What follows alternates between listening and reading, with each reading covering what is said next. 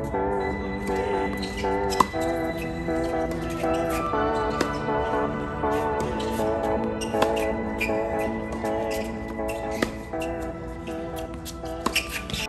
is up, tennis enthusiast?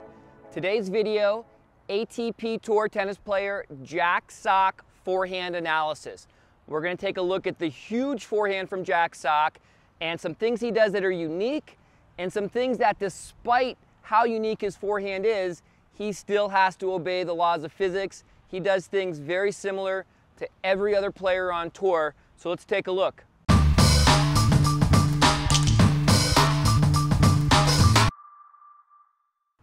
So before we get on to some technical aspect of Jack Sock's forehand, I was very fortunate to get the footage you're going to see in this video very recently at a Challenger tournament that he played here in Little Rock, Arkansas. I know he's taken some time away from tennis, and now we see him quickly rising back up in the ranks with some good wins.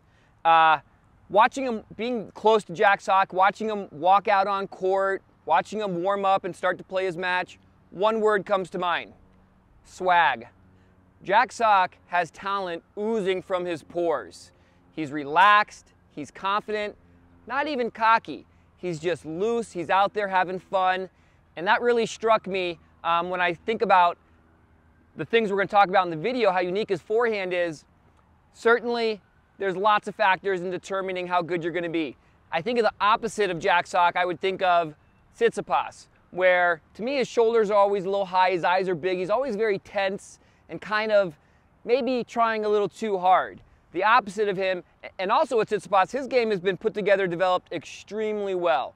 Jack Sock, it would have to be very late in a player's development for me not to change that grip, not to change the way they play tennis. And I'll always argue, as good as Jack Sock is, we always have to ask ourselves, could he have been better? So first, let's go over his grip. It's definitely on an extreme Western grip.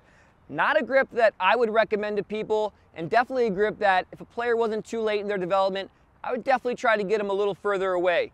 But again, it's hard to argue with Jack Sock's forehand. He just does it so well. We'll see in the video, the strong Western grip definitely tucks the arm in more, really prevents you from extending out as much as you'd like. His grip so far, in fact, that I'll definitely notice, he does go the reverse way to change his grip for his backhand. So where typically we teach people to turn the racket, the palms down, he actually goes this way to hit a backhand. And on that note, by the way, Jack Sock's backhand isn't bad. His forehand's amazing, but he has a pretty good backhand. He just doesn't want to hit it. He likes to get around it and hit that big forehand. But then the other thing about his forehand, that grip, is when you see that extreme windshield wiper motion, don't think that that's creating topspin. Again, that's just anatomically very hard to extend out with that strong Western grip. So he just lets his arm flip over to relieve stress from his arm and also to keep that racket face in position. Remember, topspin always comes from what happens immediately before contact to contact, not after contact. Okay, so now I'm going to have some fun. I'm going to try to emulate Jack Sock's forehand myself. Obviously, I'm not going to get the same result. I think Jack Sock has more talent in his pinky than I have in my entire body, but I can still try to use the grip and try to use some of the fundamentals that he uses.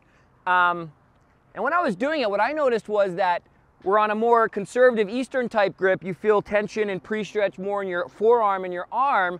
I noticed with a strong Western grip, you can still pre-stretch and get some loading with your muscles, but it moves the tension up your arm into your shoulder and even the top of your chest when you pre-stretch.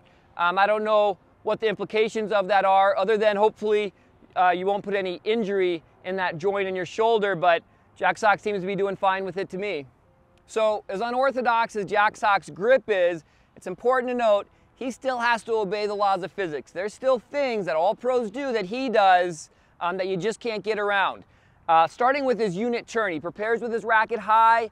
We see a lot of pros do that, and I certainly get in some debate sometimes on whether the stroke is two parts, whether you should define this unit turn, or whether it should be all fluid. And different pros have different aspects, but I think all pros are in front of the rhythm. You see at least a slowing down in this area. You don't see the swing gradually picking up speed through the whole motion.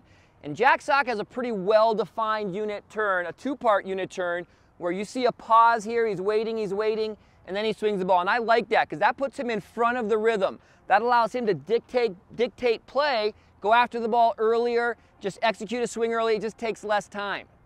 The other thing he does that you cannot deny is he's below the ball, the hooded racket face, and he's swinging inside out. He's creating a vertical racket face at contact. That's what you need to create effective topspin in tennis, and that's what Jack Sock does as well.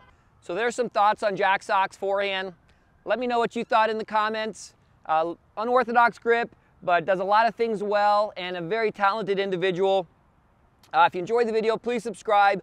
Let me know in the comments what you thought. Did my forehand look anything like Jack Sock's? Maybe? Not? No? Not at all? Well, I'll see you next time.